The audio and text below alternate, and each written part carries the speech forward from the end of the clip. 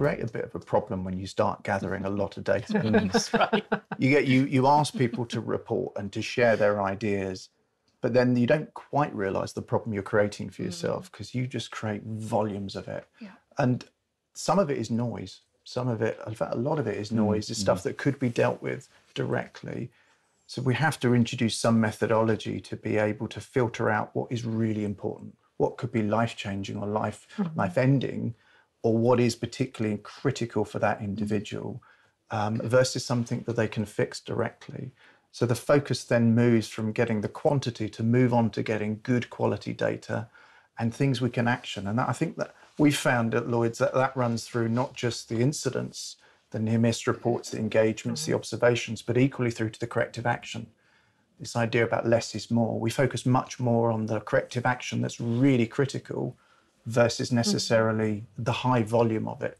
It's really trying to narrow in on that we find critical. That's what we try to do as well, but I think it's also important to manage the expectations. So what we discussed earlier, if you ask people to come with near misses, they expect feedback. They expect, okay, did you receive it? Thank you very much, and we are going to solve it in the next 5 days.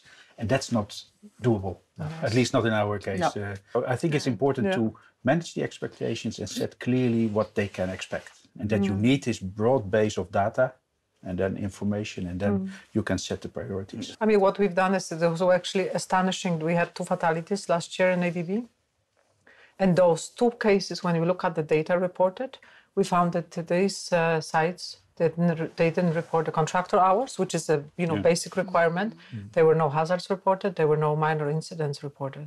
So it actually was one of the findings was that, by pure reporting regime or discipline, you are already managing your safety. So your example is so powerful in actually saying who's not talking to us and who are we not actually having a conversation with and learning. Yeah. Because it tells us as much as who is telling us and speaking to us. Good point. And also be prepared for what that data is going to tell you. Because sometimes you can have this idea of where incidents are happening in your business.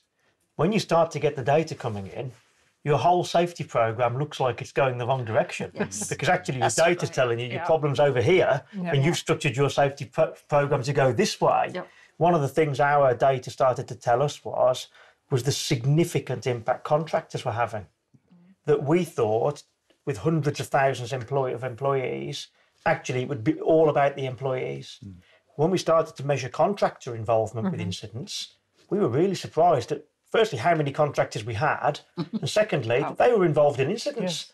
And our safety program was very employee-focused, and actually over recent years, we've very much opened it out to definitely involve contractors. We've tried to engage a lot of our sites to safety observations as well. And we try to say some sites actually do positive safety observations, because otherwise you're just talking negative all the time. We say we want to hear about the positive observations as well, because when you have them on a checklist and someone's going through an audit, it's still hidden away. If we don't give everyone a platform to say what they've seen positive, then we also create the culture for them to say, oh, let's just talk about negative things. And that's when they say, I better not report that because I don't want to show something that's not so good. I think there's something really interesting in this idea about the observations. Because if we think where we do most of our learning in safety, it's unfortunately bad outcomes. But it goes right so many more times. And I don't think, put enough on learning from success.